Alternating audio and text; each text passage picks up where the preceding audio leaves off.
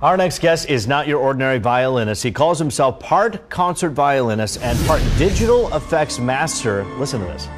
We'll meet this one-man show and hear a live performance next when Fox 2 News on a Sunday comes back.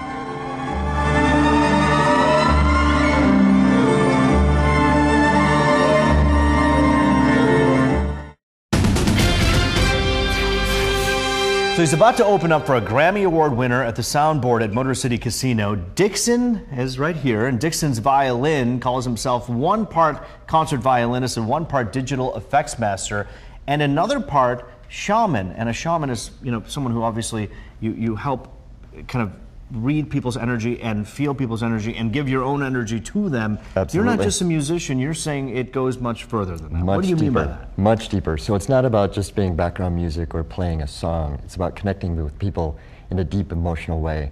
I take people on transformational journeys. Like I want to inspire people. I want to leave people with the feeling that they can do anything and have them move things in their soul that they've never moved before. You've moved other people before to a point where you say you've had actually life-changing experiences. Absolutely. What do you mean by that? What Absolutely. have you done? Oh, there's been people that have come away from performances and they feel like they've felt something they never felt before, and they're going to look at life in a new way. They've changed their priorities.